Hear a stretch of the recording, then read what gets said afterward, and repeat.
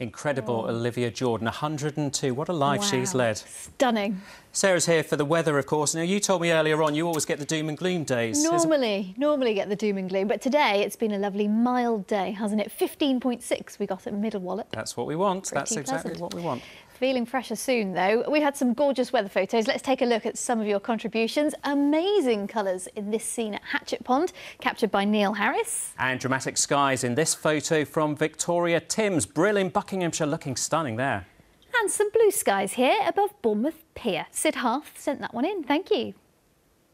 We did have a good deal of cloud around at times today, and there were some patchy spells of rain and drizzle too. But there were some brighter moments, some blue skies, and you can see here in Poole some wonderful pastel colours. Thank you very much to our weather watcher Jackie for sending that one in. Now, as we take a look ahead to tomorrow, there'll be a good deal of brightness, some sunny spells to enjoy after perhaps a chilly, maybe misty start. As we look ahead to tonight, though, we can expect a dry picture. Lots of clear spells overhead. There will be a little patchy cloud from time to time and maybe some patches of mist and fog through the early hours.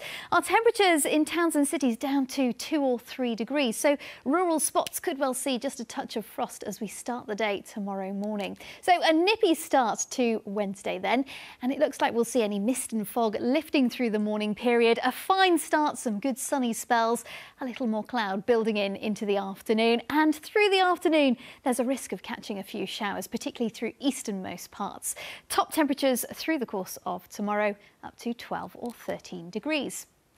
Now, your inshore waters for Selseybill to Lyme Regis valid from midday tomorrow right through until midday on Thursday. The winds will be north or northwest 3 or 4. And as we take a look ahead to Thursday, well, high pressure continues to be in charge. So we do have some pretty settled conditions, albeit rather cloudy through much of the day.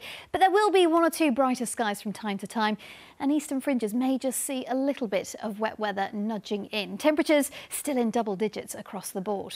Into the tail end of the week, and for Friday, high pressure still dominating, but it does look like we're going to see a northeasterly influence, so we're getting some cool winds on the way, and we'll really notice a difference to the feel of things through Friday. Much fresher, but still with some dry conditions and some sunny breaks as well.